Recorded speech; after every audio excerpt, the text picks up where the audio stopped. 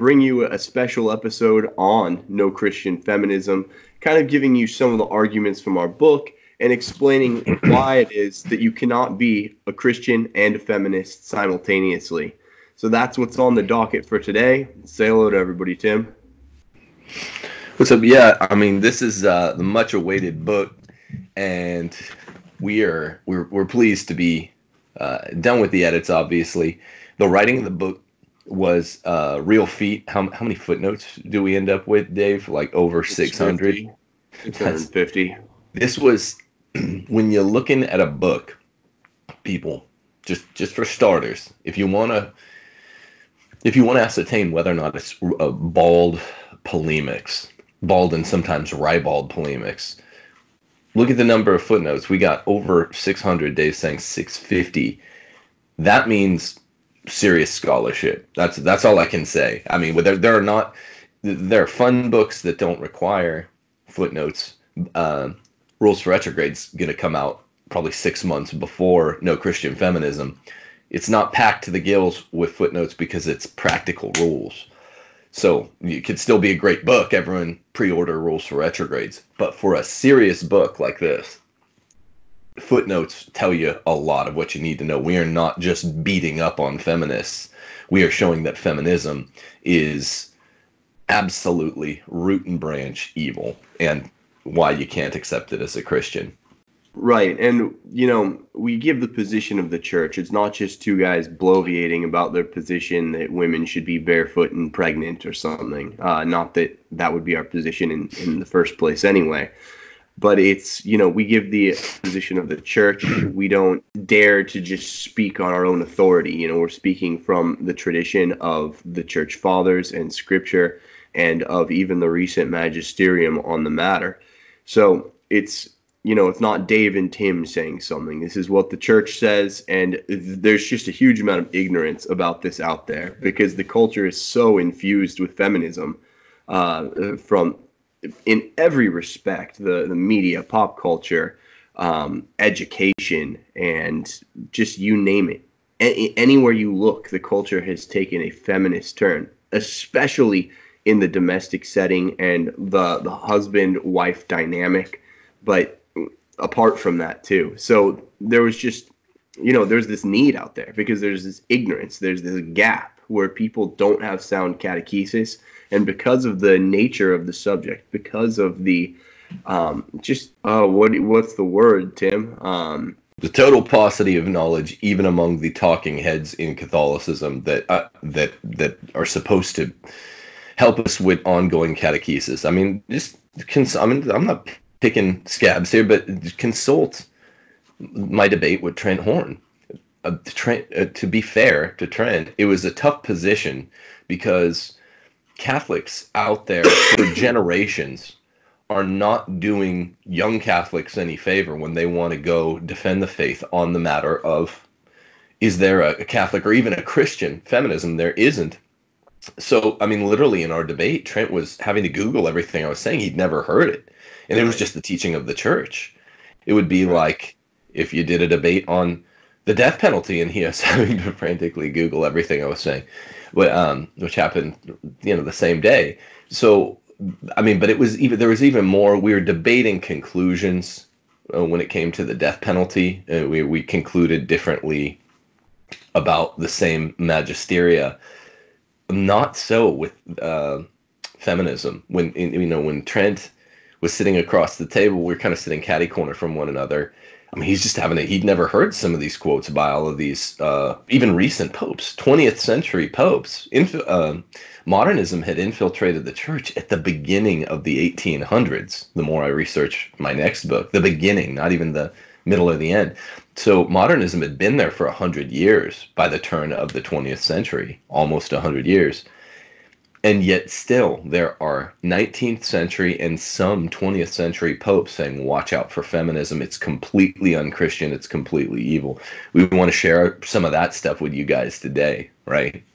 Right. And, it's very controversial. That's the fact. Even the people who kind of know about the teaching, the people in the know, there's this hesitancy to touch on the subject and teach about it, you know, almost like Christian sexual ed at the parish level. Not that, you know, we should be, obviously parents should be giving their kids sex ed, but with the catechesis at the parish level about Christian sexuality for adults, especially among new converts, you know, people don't want to speak about this. It's kind of embarrassing. It's a little bit controversial, and you know, it's just not something that's touched very often.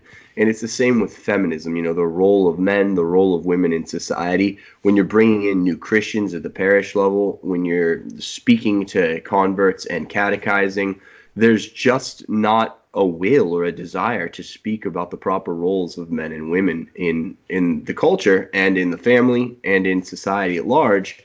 And it's because, you know, we're going to have to say things that are really countercultural, that there might not be a will among many to hear. Check that. This is the most countercultural teaching with regard to today's culture that Christianity proffers. I mean, and when you're talking about, this is not just an evil scheme, the shadow shoulder offered by the teachers of the faith, which it also is, but it is at the level of subsidiarity because the teaching has been so wholesale neglected.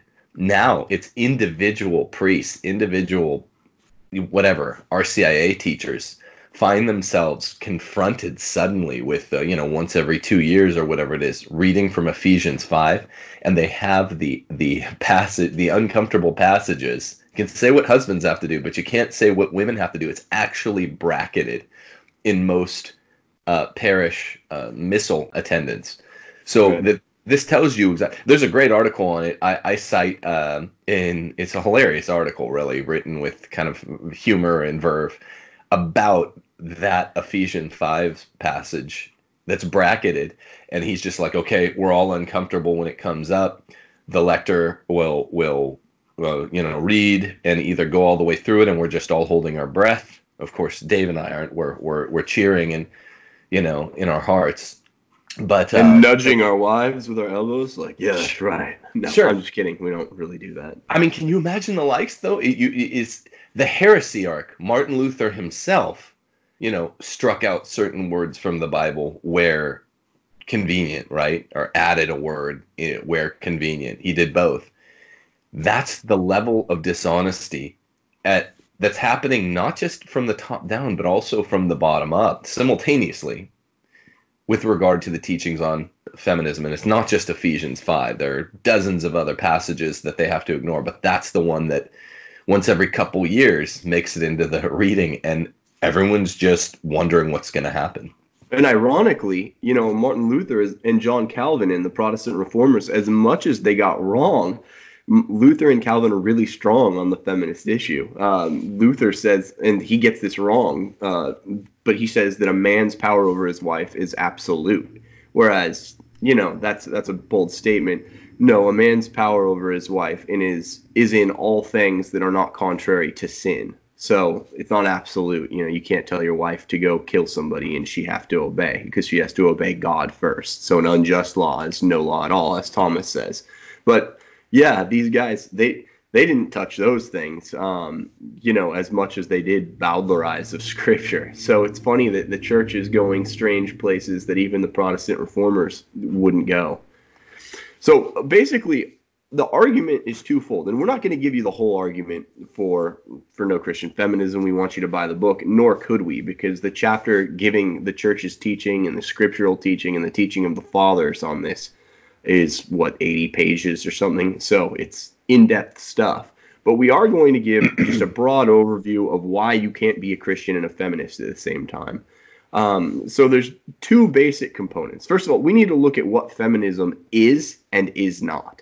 So most people think that feminism means that, you know, you just believe that it's this kind of innocuous movement where, like, women want more rights. They want to have a more public access, and it starts at the ballot box and then it moves through to the workplace, and they just want a recognition of their own dignity, right? And, you know, that sounds somewhat innocuous to our ears. So it doesn't really raise hackles, but that's kind of the rosy picture that's painted by feminist talking points. And what's embedded in those ideas is something darker and more nefarious. Um, Feminism is truly about hyper egalitarianism. It's about denying any difference between men and women at all and making us total societal, not just equals, but sames. And the reason they want to do that, the whole reason for existence of feminism is to destroy patriarchy. Patriarchy, which is the societal, ecclesial, and domestic rule of men, right? That's what they want to get rid of. And the problem is, this is the very essence of the issue between Christianity and feminism. The problem is that God willed patriarchy. And you can see it from the book of Genesis, the very beginning of creation onward. And that's what we take time to prove. And Tim really goes through in one of his chapters and talks about, okay, well, there's these three waves of feminism. How do they kind of intersect with this pervasive desire to destroy patriarchy in its entirety? Because people think, oh, well, there's waves of feminism, there's discrete entities, the first wave feminists and the second wave feminists and the third wave feminists. They didn't really have necessarily a common thread that they were following. It's just first wave feminism, those women really wanted to vote. And then second wave feminism, those feminists really wanted women in the workplace. And then third wave feminists, they just wanted a recognition of women's dignity and showing that women can do whatever it is that men can do. And Tim, that's not quite right, is it? No, I mean, as I talked about with Trent, it's not even a little right. First wave feminism enshrined all of the significant bullet points that you get in second and third wave feminism. We know this because there's an 1848 document called the Declaration of Sentiments, modeled after the Declaration of Independence, at a gathering called the Seneca Falls Convention. And in it, they actually bullet pointed their grievances, and there are like six main ones, depending on how you organize the document. It's not all that organized, but it is clear that those six main talking points lay the foundation, really, really linearly. I don't mean in an overly abstracted way, for second wave feminism. In fact, I go through and I show how, look, this talking point is essentially the exact same as the ones that are sort of famously cited by Mallory Millett in a 1970s New York boardroom of feminists, where it was call and response, and she says, "What do we want? Equitable housing for, African hippos. Well, when do we want it? Second Tuesday of the third month of the year." Whatever, the call and response thing that leftists love. She's doing that and really instantiating the principles from 1848.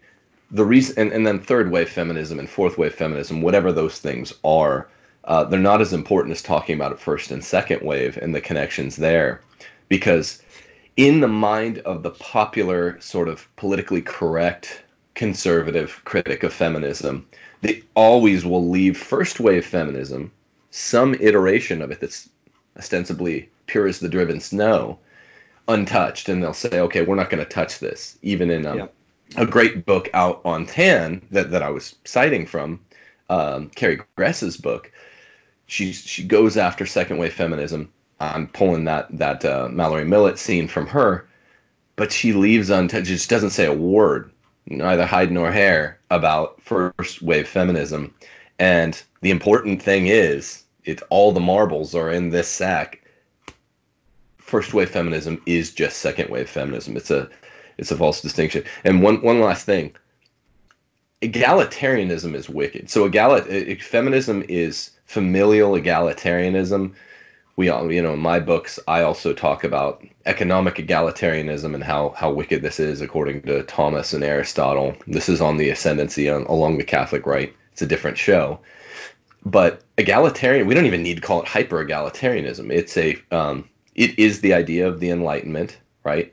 Economic or familial Men and women are not equal. Women are better at being women. Men are better at being men. But men are the leaders, and it's not even like egalitarianism seeks to make us equal but not same or something like that. Equal means same. We're not the same.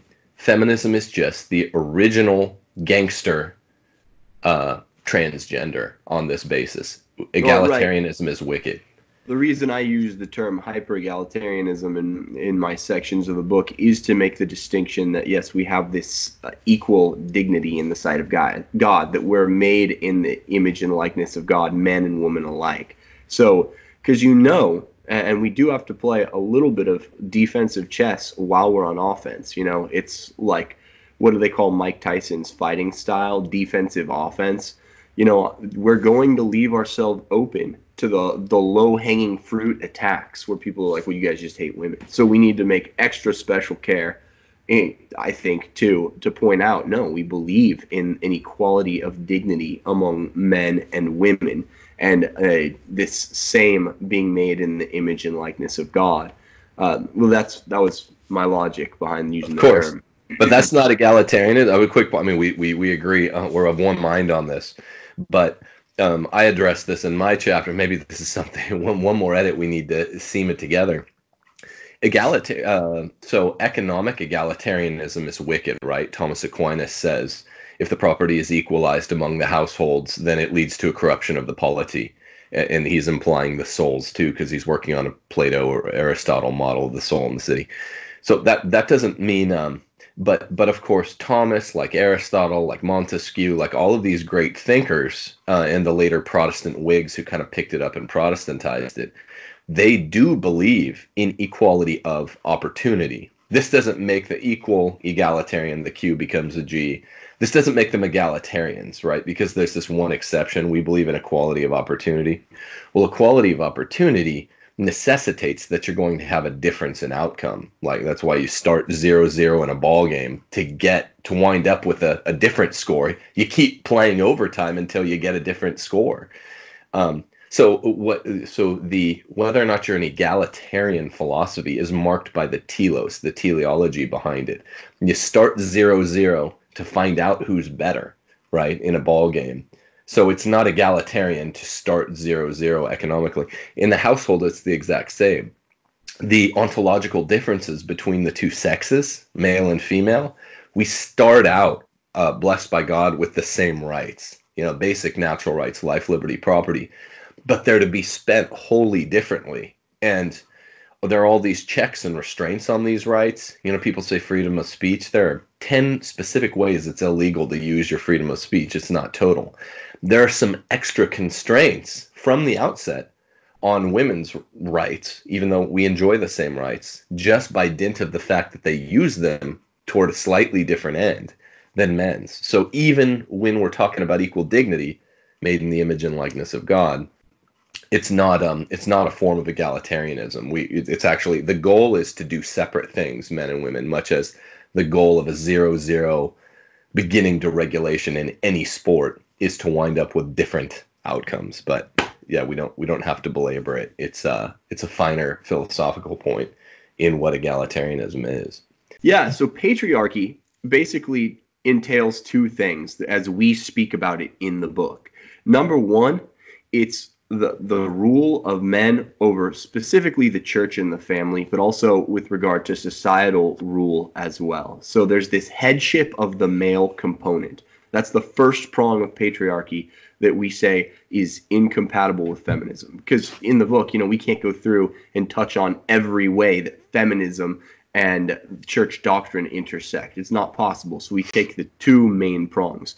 The second prong, the second way that feminism radically diverges from Christian thought is on women's roles in society versus men's roles in society, so androgyny. And the chief place where we're seeing an admixture of men and women's roles, the chief place where there's this aping of men's roles by women is by women per second wave feminism leaving the house to enter the workforce. So we take this under the second prong of our book, we are looking at why it's wrong for married women to have jobs, why it's sinful in most cases, barring an exigency, barring some dire economic need, for women to go and voluntarily get a job outside the home.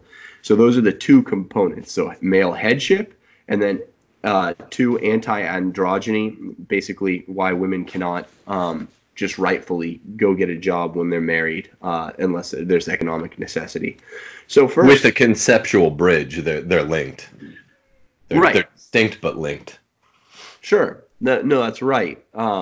Again, androgyny is the best way to destroy patriarchy, if you think about it. Because if you don't recognize a distinction between the roles of the sexes, then patriarchy has been de facto destroyed, right? If men and women are interchangeable in the eyes of the world, then you've destroyed patriarchy without even firing a shot, because, you know, patriarchy calls for a distinction between the sexes and their societal roles. So, yeah, there was always the recognition that, you know, men have this outward societal role, this Christ-like societal role, and women have a Marian inward societal role.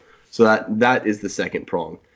Dealing with the first prong, just the headship of the male, let's talk about scripture. So John Fulton, an author, has really skillfully woven the apostolic doctrine together on the matter. He's taken all the scriptures, not all of them, but a good corpus of them, and seamed them together. And he writes, the husband is head of the wife, referencing Ephesians 5:23. The woman being made for the man and not the man for the woman, 1 Corinthians 11:8. Therefore, the woman is not to usurp authority over the man, 1 Timothy 2:12, but to be obedient, Titus 2:5, 1 Peter 3:6, submitting herself, Colossians 3:18, with reverence, Ephesians 5:33, and in subjection to her husband, 1 Peter 3:5, while the husband is to love his wife as his own body, Ephesians 5:28, even as Christ loved the church and gave himself for it, Ephesians 5:25. And he is especially to honor his wife because of her weakness and dependence, 1 Peter 3:7. Now, that's a good amount of what the apostles teach in the New Testament. There's also implicit teachings in the New Testament, and we don't have time to go over it. You know, it's a brief show. But there's been a nasty tendency on the part of people, starting with Ephesians 5, to do eisegesis on these passages that speak of male headship in society, to speak of the authority of men over women, this natural hierarchy that God has set up. So eisegesis being the opposite of the way that we're supposed to interpret scripture, which is exegesis, reading your own crap into it. Right, reading something that's false, something from outside the narrative, from outside what the Holy Spirit is saying, into the scripture. And exegesis, what you're supposed to be doing, is taking what the Holy Spirit is infused into scripture and taking it out and applying it to your life. Eisegesis is basically critical theory, right? And critical theory meaning like women's studies, black studies, Latino studies. They all start with a conclusion that is in mind, that they're just going to work backwards to try and prove, bending all facts and ideas to fit the conclusion, whereas true science is starting with facts and getting a conclusion from those facts. Yeah. So it's basically, I wasn't trying to get you on the whole thing, just explaining what the nerdy scriptural theology term is for people. Yeah. Okay, so we know that this is really something that's taking place, though, with especially Ephesians 5. For whatever reason, the eisegetes, the bad scripture scholars, the ones who are trying to read a false narrative into the scriptures, they're really taking aim at Ephesians 5:25, which is funny because I think 1 Peter 3:1-7 is probably a lot more powerful a statement about the role of men and women. You know, and Paul elsewhere says, I don't let women teach or have any authority over a man. So there's other stronger statements than Ephesians 5, but it seems like kind of the pusillanimous Catholics, the compromisers of the world, the ones that just won't stand up and speak scripture unafraid. Like I'm thinking of Christopher West in his treatise on marital sexuality, even Brant Petrie. You know, they're quick to say, well, Ephesians 5 doesn't mean what it says because, you know, that's crazy. That would be really inconvenient for my way of life. I would have to make some big changes. That's what's being said, you know, and it's ironic that a lot of times, I mean, not a lot of times, feminism is all inclusive, but you have a slightly of running into a Protestant American rather than a Catholic American that says, hey, I was in scripture the other night, and God bless that Fulton guy that collected all these. I needed that when I debated Trent Horn. I didn't really need it. I had enough there, but I mean, Protestants are slightly more likely, because they are sola scriptura to all its detriments, to be like, wow, this is an imposition on my life, but all impositions that come directly from revealed scripture by our Lord himself are worth making. When people turn modernist on you and they just say, well, that doesn't really mean that, unless it's a parable by Jesus, which is intended to be figurative, then they're just saying that they can't abide the imposition it makes on their life. And the thing about Jesus's teachings and St. Paul's teachings, as Jews, they were really, really mindful, like the Gospel of Matthew, to relationality, particularly within the family. So when Jesus in Matthew chapter 18 says, here's how to deal with your brother, when he offends you, he's not being symbolic at all, right? Because it's so important to Jews how to get along in the family. When St. Paul similarly is talking about here's how husband and wife should relate to each other, he is saying this is the direct Christian teaching. You guys already know it because of natural law. The husband's the head of the family. But he's reaffirming it. And there is no figurativeness in the Christian teaching at all. It's not at all. It's the least like a parable that a Jewish Christian man or teacher, Jesus or St. Paul, get when they're talking about family relationality. I think it's really... How can you be figurative when you're like, wives, submit to your husbands? Oh, he meant that the other way. This is the stupidity of what they've actually done with these verses. They've taken wives, submit to your husbands, and made that mean men, submit to your wives. Like, it's unfathomable. It's unconscionable. It is an unconscionable perversion of clear text on a page. I'm a textualist when it comes to interpreting the Constitution. I'm a textualist when it comes to any document that matters, and no document matters more than sacred scripture. It's unconscionable, but really this comes from John Paul II. It's sort of the figurehead of the modern onslaught on let's do eisegesis on some of these scriptural passages. It's really a shame. And I go through and I actually speak about what he means when John Paul II famously talks about mutual submission. I actually, at the end of our chapter, talk about how to interpret that in the hermeneutic of continuity. There's a great book out there with the author G.C. Dilsaver. It's called The Three Marks of Manhood, where he also does basically an interpretation of John Paul II, showing how you can read John Paul II's mutual submission in conformity with the church and what it's always said. And basically, I think we arrive at that, John Paul II is saying something very Thomistic when read in the hermeneutic of continuity, but I think taken in a hermeneutic of rupture, it has done a lot of damage. Well, this is like actually one of the very last shows I did with Taylor on TNT was on the hermeneutic of continuity, and I was defending it, and he and I rarely disagreed. That was genuine. And so we had an hour conversation on it the night before, and I said, but Taylor, the hermeneutic of continuity in cases where there's a brand new teaching 2,000 years in, it requires a kind of overlooking, right? That's the only way you can actually, the hermeneutic abides. The hermeneutic of rupture just means that none of it's valid. So we know that the hermeneutic of rupture has to be wrong. The misinterpreted hermeneutic of continuity, and there's someone I pulled this from, a great online article.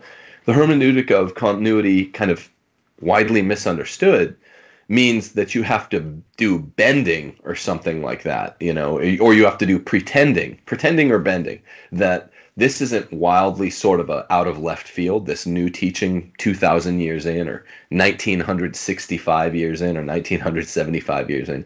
It doesn't. It just means when you get a brand new out of left field teaching that ostensibly contradicts the other, keep calm and carry on, right? You just, whatever this is, it'll be interpreted by later magisteria, And, Laudato Si, no, there's no such thing as ecological sin. Now it can't just, it can't just appear. We're going to wait and let this brew a while. And not everything that a exhortation or a papal encyclical choose to treat is actually on essence. They'll just be reduced to, in law, what we call dicta later. That's the only way the hermeneutic can work. And JP2 he's saying some really, he was really, I think, part of this idea that there's such a thing as a Christian feminism, don't you think? I really think, he's sort of the figurehead of the new attempt to reify Christian feminism. Well, he referred to himself as the feminist pope, but he didn't do it in the way where he's taking on and like incorporating all of what modern feminism has to say. He spoke often of the feminine genius. And even throughout his pontificate, though, he always spoke about the domestic role of women is over and above any role that they have working in the world. So he did maintain that, even in Familiaris Consortio. Yeah, with hermeneutic of continuity, just one last word, I would say that it's really the natural progeny of, Lumen Gentium 25, where we have this duty to give this intellectual assent of will and intellect to what the pontiff says and accept his magisterium insofar, so it's based in that duty, and then it also, while respecting the deposit of faith, the unblemished, pure, untouched deposit of faith that's been handed down through the ages. So the faithful kind of give the benefit of the doubt to the Pope when he's saying something that, when interpreted in the right way, can be assimilated into the greater corpus of Christian doctrine without contradicting anything.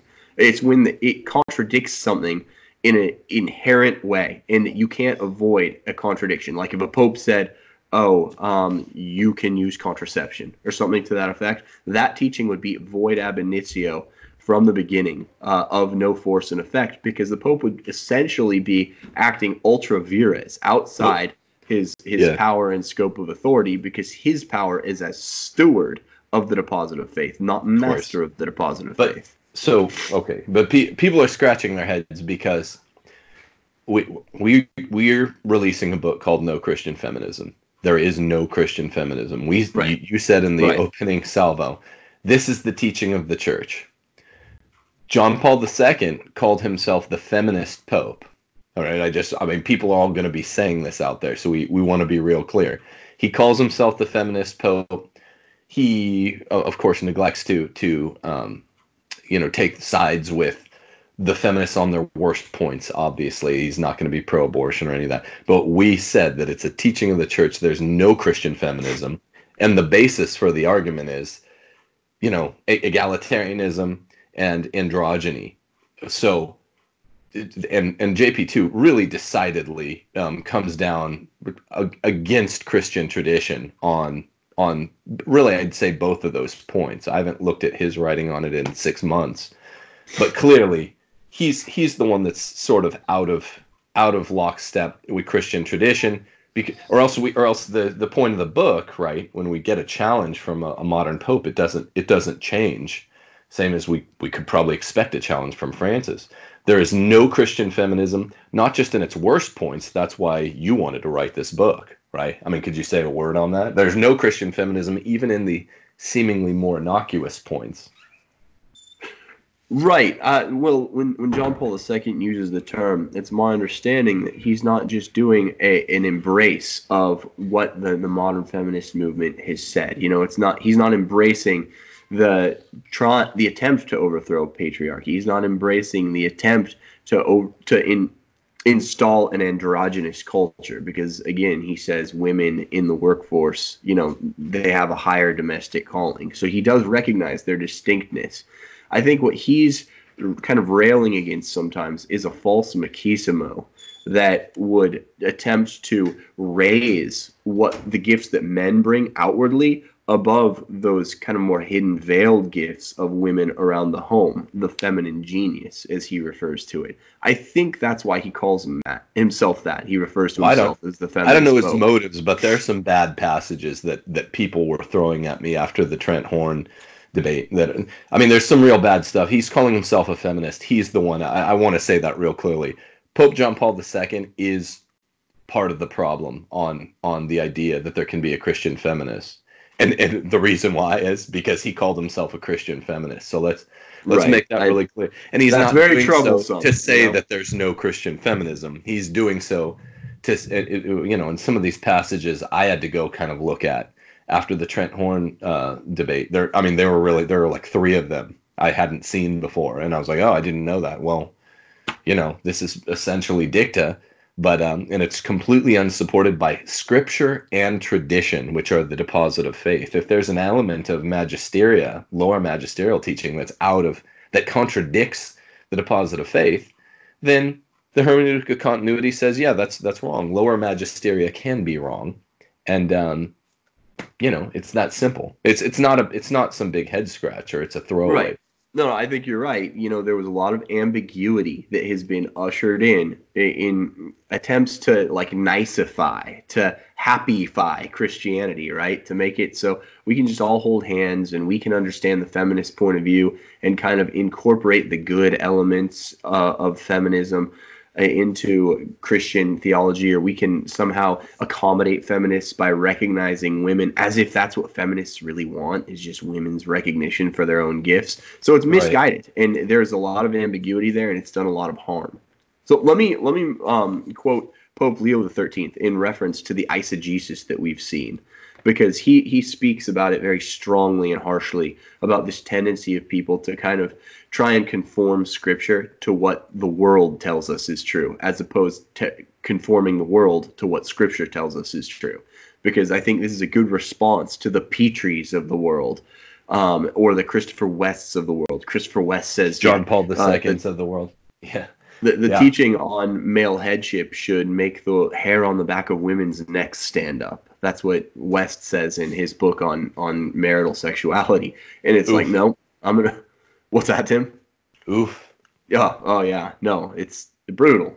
So Pope Leo the 13th, those preachers are foolish and improvident who, in speaking of religion and proclaiming the things of God, use no words but those of human science and human prudence, trusting to their own reasonings rather than to those of God. Their discourses may be brilliant and fine, but they must be feeble and they must be cold, for they are without the fire of the utterance of God, and they must fall short of that mighty power which the speech of God possesses.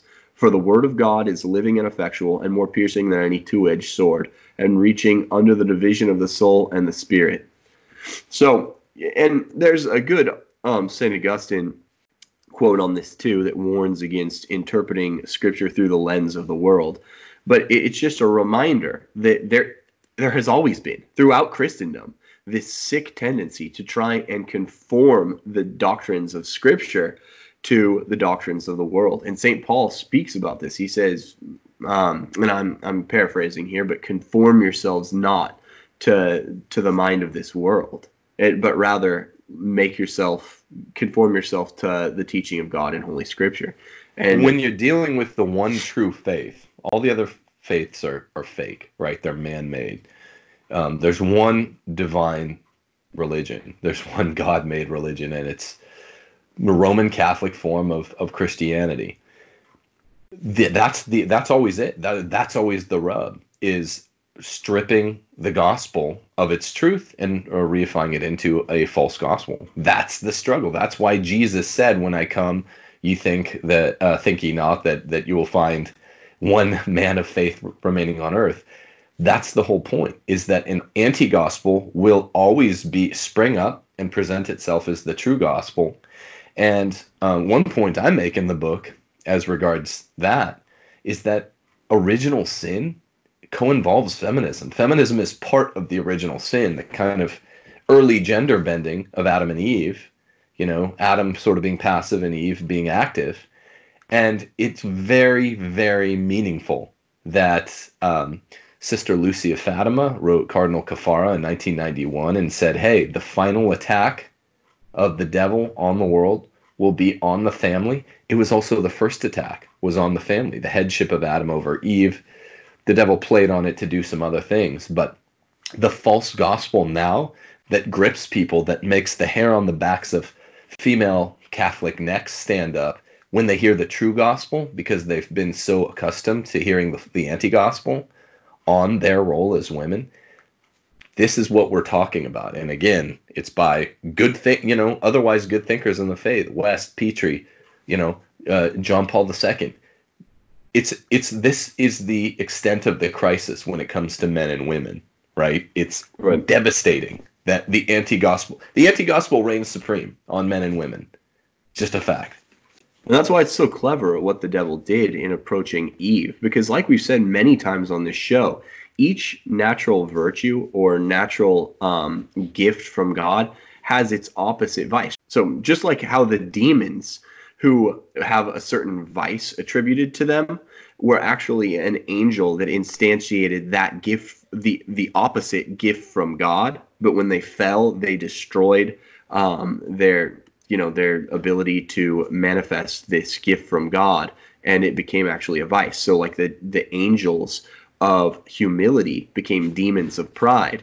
With Adam and Eve, since women were designed by God to be passive and receptive, and you see this in their very anatomy, because our bodies and our souls reflect one another, because we are not dualists. We see that women are to be passive and receptive. So in Eden, you see Eve taking an active role and not receiving a gift from the man, but giving a gift to the man. So instead of Adam giving Eve the fruit of the tree of life, Eve gives Adam the fruit of the tree of knowledge. So it's total disorder. And those gifts of feminine passivity and receptivity, the devil uses against her, right? Because he says to Eve, he gives to her the fruit. He tells her to receive this fruit, and she does. So she's passive and receptive of the gifts of the devil. And those things are used against her, and then she takes an active and giving role to her husband. Yeah. Yeah. Well, I mean, this is what happens with the egalitarianism. It's based on ressentiment, and it in the realm of economics is devastating. In the realm of the family, it's more devastating, and it upsets the natural order. And when we say the natural order, we've talked a lot about the supernatural teachings of the church. Here, we're out of time, but it's also against the natural order, which is no less, it might be more direct, but it's no less important to articulate clearly that feminism is a refusal to serve God, right? Feminism is a refusal to accept the order the way God wanted it. That's what it is. It is non serviam. I will not serve, Satan, the satanic anthem. I will not serve as this kind of being with this set of functionalities that God wanted me to do.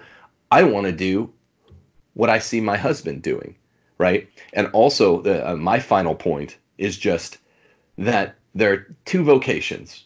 There's the higher calling, the ordained priesthood, the ordained life for nuns or religious women. But then there's the calling that most of us take, and it's another path to heaven. It is matrimony. It's another path to heaven. And if people begin thinking about matrimony as their path to heaven, then, and we get ourselves out of this Protestant / Enlightenment mode of reasoning, the modernist mode of reasoning about well, this is just my worldly life. Marriage is a worldly thing. Let me just make a lot of money, and maybe if my wife works, we'll make more money together, and we can kind of do it our own way. If we think about it as our path to heaven, then automatically it writes the path. It gets us back toward true north. As a man, I'm thinking, how do I get myself, my wife, and my kids to heaven? They help me by being obedient. I help them by being a good leader, a good, gentle yet lordly leader. They think, how can I obey my husband and father, who is trying his damnedest, no pun intended, to get us all to heaven, and he's a gentle yet lordly leader.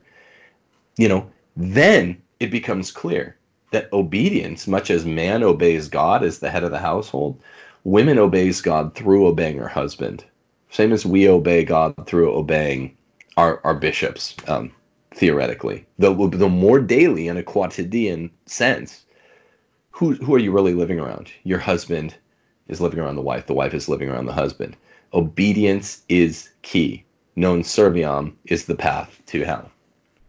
Right. And, there's something else to be said is just when you see this eisegesis that's taking place where the women have rejected male headship and they're kind of being cheered on by these bad authors, these men of the world who are kind of pushing them away from the scriptural teaching.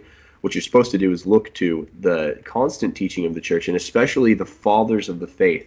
The Council of Trent decreed that it's forbidden to interpret scriptures in a way, quote, contrary to the unanimous teaching of the fathers. So just briefly in closing, what the fathers say about this, what is said about male headship, it's unanimously taught by all of the patristics, and by all of the magisterium after the patristics, that men are the heads of society, that man is the head of the woman. So just briefly, I'll read you from the Constitution of the Holy Apostles, which is the 3rd or 4th century document. I got a mail. Let the wife. So this is the Constitution of the Holy Apostles. So 3rd or 4th century. Let the wife be obedient to her own proper husband, because the husband is the head of the wife. But Christ is the head of that husband who walks in the way of righteousness, and the head of Christ is God, even his Father. Therefore, O wife, next after the Almighty, our God and our Father, the Lord of the present world and of the world to come, the maker of everything that breathes and of every power, and after his beloved Son, our Lord Jesus Christ, through whom glory be to God, do thou fear thy husband and reverence him, pleasing him alone, rendering thyself acceptable to him in the several affairs of life, so that on thy account thy husband may be called blessed. And the rest of the fathers are in line with this. We don't have time to go through and give a seriatim list of all the fathers. Tim has to go. We got to close up here. But that's very much the sentiment that pervades their writings. So on that note, Tim, I think we're going to have to do, if we're going to cover or do any justice to our book, we're going to have to do another show, because we basically just covered male headship and we did it briefly. We want to let some people buy this book too. Sure, yeah, I mean, we teach them about the androgyny argument. It's like a thorough. It's like a thorough colonoscopy of feminism, if you'll pardon the analogy. It is an ass whooping for the other side, is what it is. This is from the floor to the raspberries. Yeah, it's bad. I mean, this is why I didn't want to use too much on Trent Horner. It's still way early for the book. That's why I'm really loath to. I mean, a lot of these passages they're not proof texted, but they're long overlooked. We're the ones, mainly you, that dug them out. I am leery about getting too into it before the book comes out, because we still don't have a pub date on this thing. So yeah, we'll do it. But needless to say, the teaching of the church, and let's close with this. Teaching of the church is absolutely crystal clear. It's unified. It's total. It's all 2,000 years of Christianity, and there is nothing left for a Christian feminist argument. No, there really isn't. And I think in the comments, people are going to be like, well, what about women working? The married woman working. There's a distinction there. And, we smashed that point too. I'd like to do a show on it in the near future, just, not giving our whole argument, kind of teasing what it's going to be in the book. And yeah, you can't, married women, you have a duty to be domestic. There's no androgyny within Christianity. We are a sexed religion. God created them male and female. So we really just drive the point home. It's thorough, and there's I'm wondering what somebody from the other side would even say in response to what we say. We'll hear from them. All right. Well, on that note, let's peace out. Everyone have a good day. Thanks, guys. See you later.